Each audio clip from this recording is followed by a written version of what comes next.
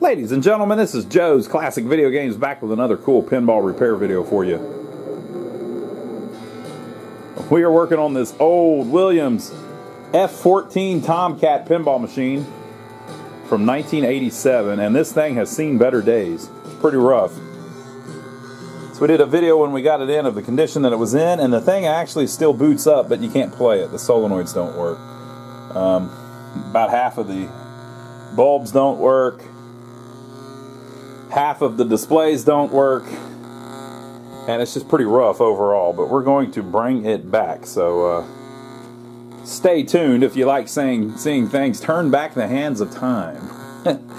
So the first thing that I'm going to do to it, like I mentioned, we already did a video where we kind of showed the condition that it was in whenever we got it. The first thing that I'm going to do to it is, when you have a big mess like this, so you got a machine that's just got all kinds of problems, you can't start like, you know, you might be tempted to, oh, let's just clean the playfield and work on that. Well, it don't even work. You know, let's get it where electronically it works properly first. So the first thing I'm going to do is start on the electronics, and the way we tackle that whenever you have a big project like this is you need to cut it down into bite-sized problems, people. Bite-sized problems. There's 1,000 things wrong with this thing, but if you think about it like that, it'll overwhelm you. So you need to break it down into the smallest pieces you can and then slowly work through those, okay? So the way I start is at the wall. The power comes in, goes into the cabinet, and then pretty much the first thing it does is it gets up here to the power supply. So we're going to work on the power supply first. Now the thing is up and running, so the power supply is working, but you hear all the hum and the speakers and everything, and that may be a power supply problem. That may be a problem over here on the motherboard and all that. But it's a thing where you don't want to work on the MPU if you haven't made sure that the power supply is good. You know what I mean? You don't want to go mess with the soundboard if you don't know that the MPU is good. So we like to do them in order, kind of the way the power flows through the machine. So the first thing that you need to get right is your power supply. So I'm going to turn it off, and then we will unplug this sucker and put it on the bench and see what's going on. Now, a couple things about it. One, it doesn't have all of the burnt wiring that these often have. So these general illumination connectors often are all burnt up. This one isn't, though, for whatever reason. So that's good. And then two, someone has soldered a couple wires to it. So there is a black wire soldered there, and there is a red wire soldered up there. I have no clue what those go to. Shouldn't be like that, and it ain't going to be like that when I'm done with it. So the very first thing I'm going to do is look and see where those wires go and what in the world they were trying to do with that. So once we figure that out, we can cut them loose, fix whatever that problem is, and then we'll be able to remove the power supply, which just screws in and everything unplugs. General Yagoff is yelling at me. We're coming to get you, General Yagoff. I know I can't get you yet, but I will soon. So let's see where those two wires go. They run down underneath into the playfield area, it appears. So I'll see what it looks like underneath there. Big mess underneath the playfield, but look what I have here. A black and a red wire that someone has added. These are connected to the power supply. And if we get those loose, maybe we can figure out what in the world. I guess that's just all. They made the wire too long, I guess. Runs over to here. Okay.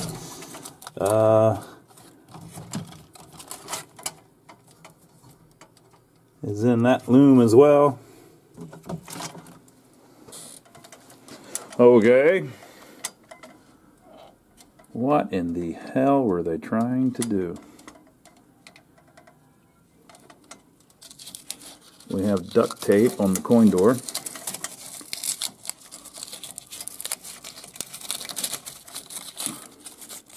Boy, it's old duct tape too. Nice.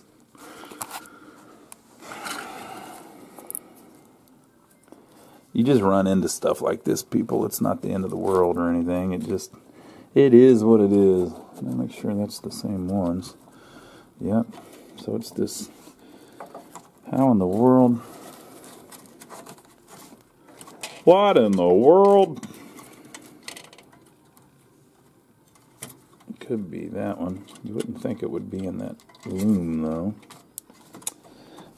It's very strange. You see it runs into the, okay, the black one circles around to here. It's plugged into this meter, coin meter that they've added. Okay, so let me think. So they've got a ground and a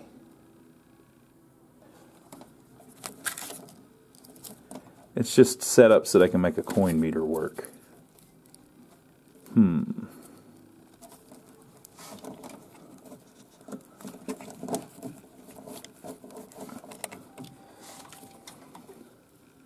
The red wire that's attached to one of the voltages on the back runs up into here, and then I suppose they've got it hacked into the coin system somehow so that it can make this coin meter work. The reason for that is because the machines didn't have a physical coin meter. It was a software thing where it kept track of it in the software. So someone has went to a lot of trouble to add that coin meter. That's crazy. Okay, so we're going to cut the two wires loose. I'm never going to attach them back. It will never go back on there. I don't want the coin meter, the physical coin meter, to work. I don't think that helps anybody. And this machine is going to be in home use anyways, so the software accounting ought to be just enough for home use, you know. So yeah. Okay, so I'll cut those off the power supply, and then I'll remove it and put it on the bench, and we'll take a look at it and see what kind of condition it's in all over. So here's the power supply. It's actually very clean. Like I said, usually the general illuminations all burn up, this connector. This one, not at all. Doesn't seem to be anything at all wrong with it. The wires that they attach, this one is on ground. It's on test point 2, which is ground, which is weird because you could have grabbed ground anywhere. And then this one is the 5 volt. So they've grabbed 5 volts off of it to run the meter. I thought the meters were 12 volt meters, but maybe that's a 5 volt one. So yeah, we're just going to get rid of those two jumpers. I mean, those two lines. And at one point, it looks like they had the ground connected here to the 12 volt, or there was some kind of wire connected to the 12 volt. We're getting rid of all of that. So we're going to rebuild this a little bit. The first thing I'm going to do is I'm going to reflow all the connectors. So just the pins on the back. Sometimes we'll get cold solder joints. I don't see any obvious ones on this one. But when you remove the connectors, it flexes the pins a little bit, and especially the ones on the end will actually break away from the solder. It causes you lots of problems. None of these have any obvious ones that I can see, but just for preventative maintenance, I'm going to do that. So let me do that first, and I'll show you how that looks. Alright, new solder on all of the pins for the connectors. That's kind of a must because that's a big problem, cold solder joints. But it doesn't really cost you anything. So if you're working on one of these for yourself, I'm trying to show you how to fix it starting at the beginning, you know. So that's one that you definitely have to do. Okay, the next thing I'm going to do, just because it's easy for me to do, is I'm going to replace these 3 capacitors. Because I just happen to have those. We keep capacitors in stock. Now it looks like those may have already been replaced. See if I can tell.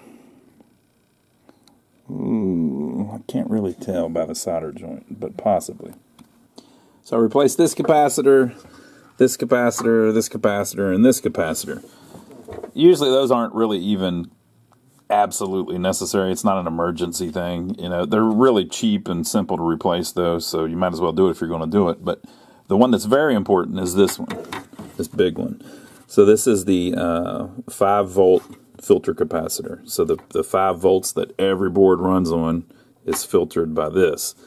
So when these get old, they start drifting and letting a little ripple through on the line, or your 5 volt will be too low or whatever. So it's a good idea to replace this one. So you can buy these new on eBay. Several places you can get them. So I'm going to swap that out. And I've actually got the right one that's axial instead of radial. I always have the wrong ones for like these, for instance. So I'm going to swap that out. If you're looking for parts, there's a few good places you can get stuff. So Great Plains Electronics is a really cool place. GreatPlainsElectronics.com does a lot of pinball related stuff. There's a place called Big Daddy Enterprises that does a lot of pinball stuff. They're cool. And then the typical places like the Pinball Resource, pbresource.com, love them. Marco's Specialties is near us here in South Carolina. That's probably the most, that place probably has more stuff than anybody. As far as one place that just having a big variety of pinball related things. But components, I would probably go with Great Plains Electronics if they have what you need at least. I don't know if they sell these or not. And then if you're looking for specific stuff like, or not specific stuff, but generic stuff like some of the tools we use and things like that, you can check it out on our website. We don't really sell anything, but there's a bunch of links there on our parts page. Just go to lionsarcade.com. Up at the top there is a place, there's a link to parts, and we've got a lot of the tools and stuff that we use, or our t-shirts and our coffee mugs with our logo and stuff like that on it. You go check all that out. If you buy any of this stuff that there's a link to, it sends you to Amazon, and we get a little tip for whatever you bought on Amazon after you click one of those links. So, but I'm going to swap this one out, and then we've got to look at the high voltage. I need to see what this one is for too. My problem with this one is I don't have a radial one. All I've got is, I don't have an axial one. All I have is radial ones. So I could swap it, but it's going to be kind of ugly. Oh, wait a minute. Yeah, I can't do it like that. Okay, so let me swap that one, and then we're going to look at the high voltage section. Okay, so we got our new capacitor in and put a little zip tie on it. There's holes in the board for that. This one, I was trying to remember how I usually do this one. If you look, the positive lead can go, it can either be an axial, or there's one right there too where you can put a radial in if you want. So that leaves us with the 2 capacitors for the displays, and then we need to think about not bulletproofing. I don't really like that phrase, bulletproofing. Preventative maintenance on the high voltage. So the display is actually working. You may have noticed like half of the display is not working, like the 2 top displays, but the 2 bottom are.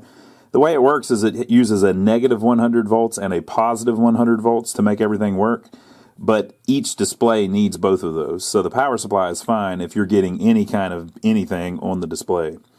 The reason that those top 2 are out is going to be because of the alkaline damage from the batteries on the CPU, or because the display itself has problems. It's not the power supply. So this power supply is working just fine.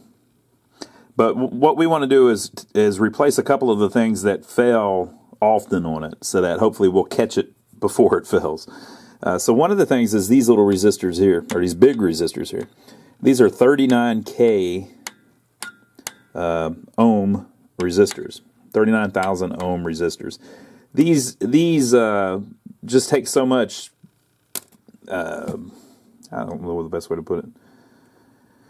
You get so much heat going through them, they're used so much that they start drifting after a while. So they will change their value. Sometimes you can measure them and they'll be fine, but then once they warm up a little bit, they change their value. So it's a good idea to replace these 39K resistors with 1 watt flame-proof resistors. Okay.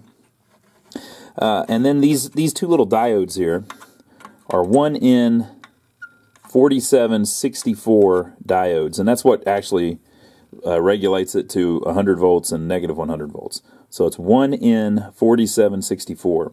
So what some people do is they will replace these with 1N4763s.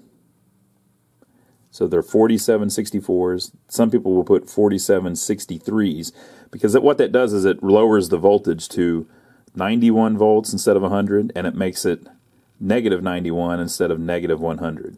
So that means you have less voltage going through your displays. It makes them last a little longer. The only problem, though, is if you have a display that's borderline, it's already starting to wiggle and there's pieces of it missing, and because it's outgassing. If the voltage is lower, it may make it where the display won't even light up anymore. So it's kind of half in one, half in the other. If you do an LED upgrade, you don't need any of this. So this area can be broken, and the LED displays will still work. So, you know, it kind of just depends on where you want to go. What I'm going to do is I'm going to replace these two resistors, and I'm going to replace these two diodes. I'm going to use 4763, I believe I do have. Yeah, I see them up there. I'm going to use the 91 volt ones. I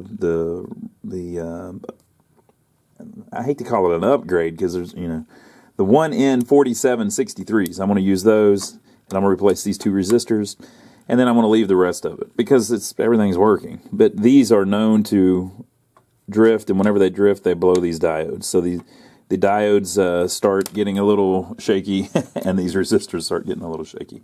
So by replacing those, hopefully we'll make it where down the road we don't have any problems. These capacitors, I believe, have already been changed. I don't think those are the original ones. They look pretty nice, so I think somebody's already worked on that area. So I'm going to leave those. And we'll go from there. Oh, another thing you want to do is, of course, check your fuses to make sure they're the right amperage. So we'll check that too. But let me replace those resistors and diodes, and then we'll come back and check it out. Okay, so we replaced those. I mounted them a little high off the board just because heat's an issue on these, you know. And then the fuses, these were fine. The quarter amp that's for the displays was a 1 amp, so I made it a quarter amp. This one was correct. This one was a 5 instead of a 4, and this one was correct. So we're going to pop it back in and see if everything still works. Keep your fingers crossed. Mine don't really cross that well. Look, let me see if I can. Keep your fingers crossed. Okay, we're going to check some voltages on it. I've got her turned on, so we're very carefully going to check some voltages. You can get a ground from like the back plane, or you can just touch one of the screws, is what I usually do. And I've got the inputs plugged in. This is the general illumination, but I've got the inputs plugged in, but I don't have the outputs plugged in, because if like the 5 volts is off, you don't want to send, like I may have this screwed up where it's sending out 8 volts or something. Well, I don't want to send it over to the boards. I want to keep it on the power supply until we confirm that it's the right voltage.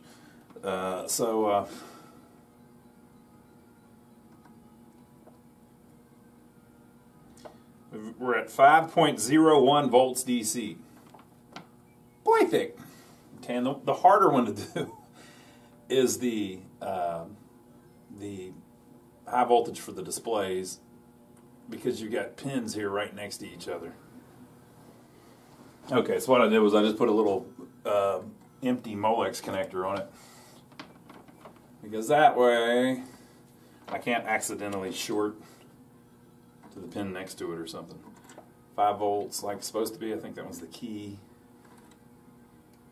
100.5 volt, negative 103.5 volts. So you see it's a little bit off, but you're talking, it's 3% off. That's pretty close. Those resistors are probably 5% resistors. So if it's within 5%, they consider that good to go, right? So the tolerance is pretty close. And you know, I put the, that's interesting. I put the 91 volt diodes in it, but I guess since we're getting more voltage from the transformer, it's higher, but whatever. So basically, wall voltage has went up over the years. So if you're not getting 110 volts out of the wall, the volts out of your transformer will rise too. So if it's like I'm getting 120 out of the wall here, so everything is like, you know, 9% higher than it was. So instead of 91 volts and negative 91 volts, we're at 100 and 103. Good thing I put those in. If I would have put the 100 volt ones in, it probably would have been much higher. Okay, but that's within tolerance. So I think we're good to go. The 5 volts is right. The display voltage is right. So I'm going to very carefully, you know, turn it off, plug everything back in, and see if we're where we were. Hopefully we haven't made anything worse yet. It seems to be back up and running. Now you die! And the displays are doing what they were doing before. Just barely limping along. Okay, so if you didn't see the first video, the reason that the displays don't look very well is because there's some pretty bad battery damage.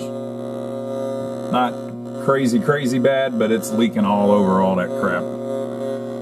And this is the display connector right here, so we're going to have to do some extensive rework